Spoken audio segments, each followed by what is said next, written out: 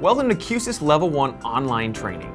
My name is Patrick Hine. And my name is Nathan McCarrick, and we will be your course instructors throughout this introduction to Q-SYS and the Q-SYS Designer software. First of all, what can you expect from this training? This training course is designed to get you qualified to build a networked audio system design using the Q-SYS ecosystem. The training is broken into different modules that focus on various concepts or processes. Each module involves watching several short videos and then passing an online assessment that tests your knowledge of those videos.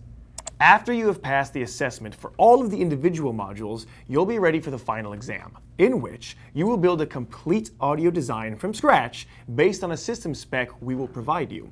You'll submit your design to us for review, and if you pass, then you receive your Q-SYS Level 1 certificate and are eligible to sign up for Advanced In-Class Level 2 training.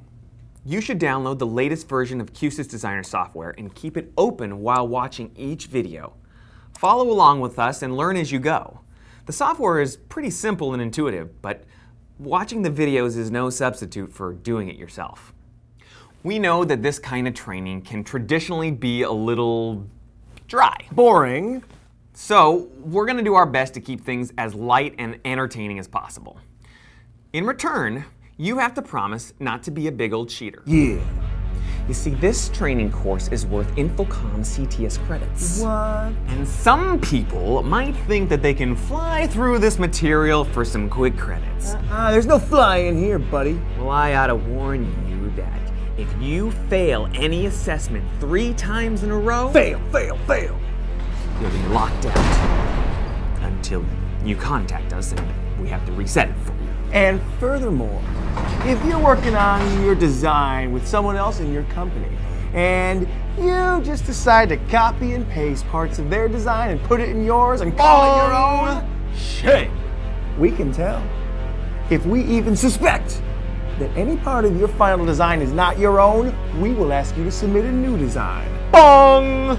Shame. And this new design will be based on a far more difficult system spec, all right? Okay, good. From time to time, we may update certain modules or add new videos as new features are added to Designer software. You can also learn more by selecting Q-SYS Quick Starts, which contain modules on additional features that are not required in Level 1 certification. If you have any questions, don't hesitate to contact us. We respond to every email, and we love getting feedback because we're always working to improve this course.